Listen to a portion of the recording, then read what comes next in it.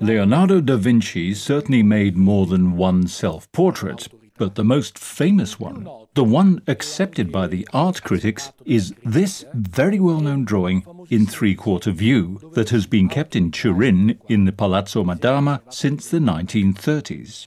That was when the municipality of Turin acquired it as part of an art collection in Milan.